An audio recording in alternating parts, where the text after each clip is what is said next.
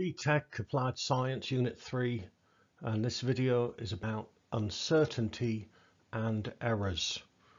What does uncertainty mean? How do we express uncertainty? And the different types of error, systematic errors and random errors, and what we should do about them. So we'll start off with this. Look at this thermometer. And you tell me, what is the temperature according to this thermometer? Now, looking at this, each scale division is 2 degrees, so you could say possibly it's 24 degrees centigrade. Well, we should give a little bit more information than that. It's actually 24 plus or minus 1. And this plus or minus 1 is called the uncertainty in our reading. And what it means is that the true value, the actual temperature, the true value is somewhere between 23 and 25. We don't know what the true value is. The true value is going to be an irrational number. It might be 23.7649113 recurring, whatever. We don't know what the true value is, but we can say, as long as we know that the thermometer has been properly calibrated, we can say that the true value is somewhere between 23 and 25. So our uncertainty is plus or minus 1. And usually we can say it's half the smallest scale division. Here's another example. Look at this ammeter and tell me what the current is according to this ammeter. Okay, and you should conclude that the current is 8 milliamps plus or minus 0.25. So it's closest to the 8 milliamp division, and then plus or minus 0.25 because each scale division here is half a milliamp. So our uncertainty, what we call our absolute uncertainty, is plus or minus 0.25 milliamps. And we can work out the percentage uncertainty. If we do 0.25 divided by 8 and then times by 100, it is plus or minus 3%. That is the percentage uncertainty. When we design experiments, we should try to reduce uncertainty. And there's two main ways of doing that: in our choice of method, in the way that we do the experiment, and in our choice of equipment. For example, with equipment, let's say I was measuring the time it takes for a ball to fall. So I'm dropping a ball and I want to know how long it takes to hit the ground.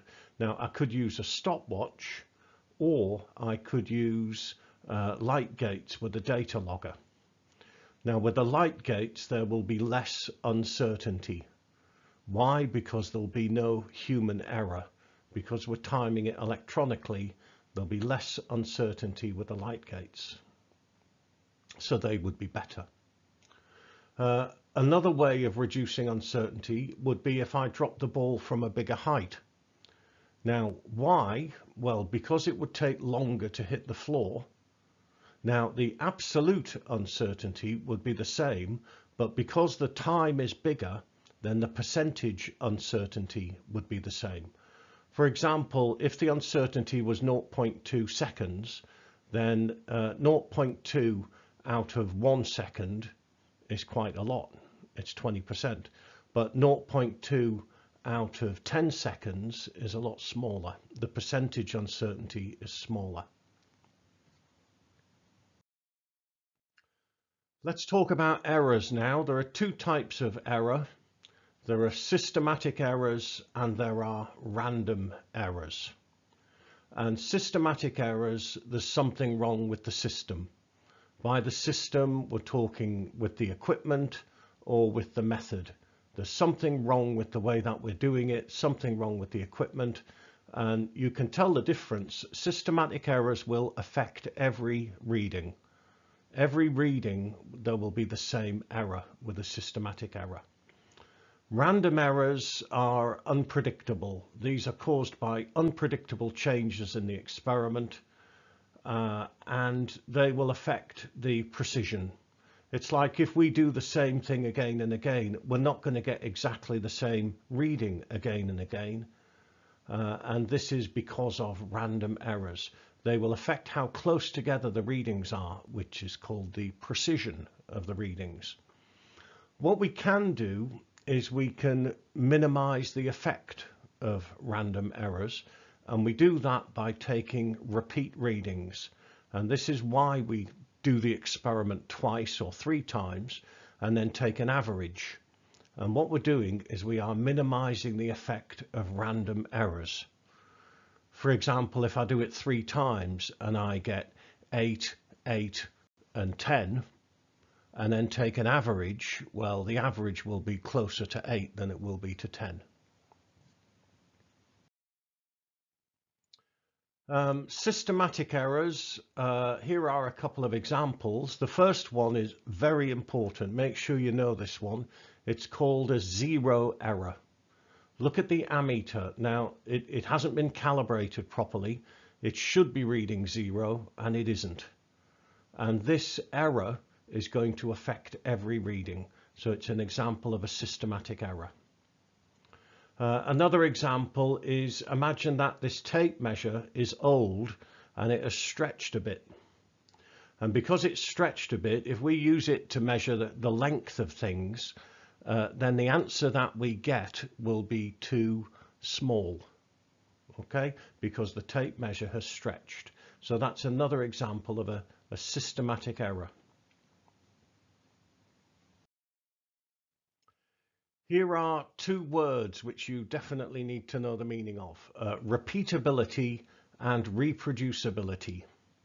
If an experiment is repeatable, now the key is repeatable is the same person. If the same person carries out the experiment under the same conditions, with the same equipment, and gets very similar results, then it is repeatable. So the same person does the experiment again, gets the same results, it's repeatable. Reproducible means if somebody else carries out the experiment in a different place with different equipment and they get very similar results, then we say that your experiment is reproducible. If scientists are doing science and they're testing a hypothesis, they are doing important science that other people can learn from, it's very important that their experiments are reproducible. There's no point you doing an experiment to prove something, but anybody else does the experiment and it doesn't show the same conclusion. So our experiment should also be reproducible. Here's a summary of what I've been talking about in this video. When you're writing a method for an experiment, you should justify your choices and you should choose equipment and methods that will minimize uncertainty.